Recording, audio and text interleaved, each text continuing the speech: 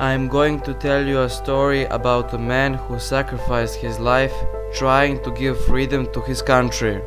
That man is Lieutenant Colonel Milenko Pavlović, who was the pilot of the Yugoslavian army and commander of the 24th Fighters Regiment. It all happened while I was in mom's stomach. That was the year 1999, the year when NATO bombarded Yugoslavia.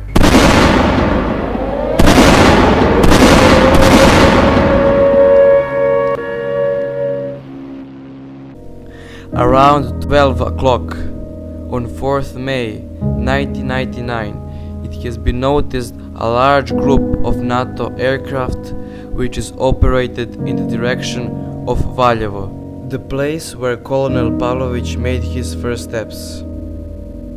The command was given to fly one of the junior officers, but Colonel Pavlović ordered by telephone to keep the pilot in barracks and decided to defend his hometown, Valjevo.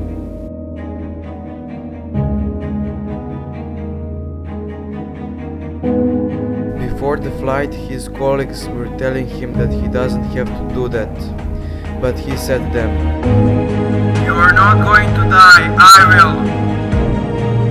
On the way to Valjevo, his rudder broke down, and he had to defend his country, literally blind. When he arrived, Milenko was found in unequal fight against 16 NATO planes. He managed to confuse them and force them to retreat, but that didn't last long. I have them, but they also have me. He was shot directly into cabin.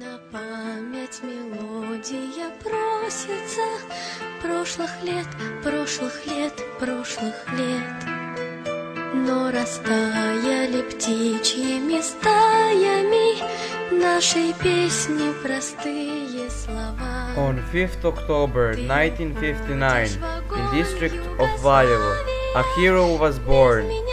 40 years later, that man breathed his last in the skies of his hometown, a place where he first time dreamed about rising in the air.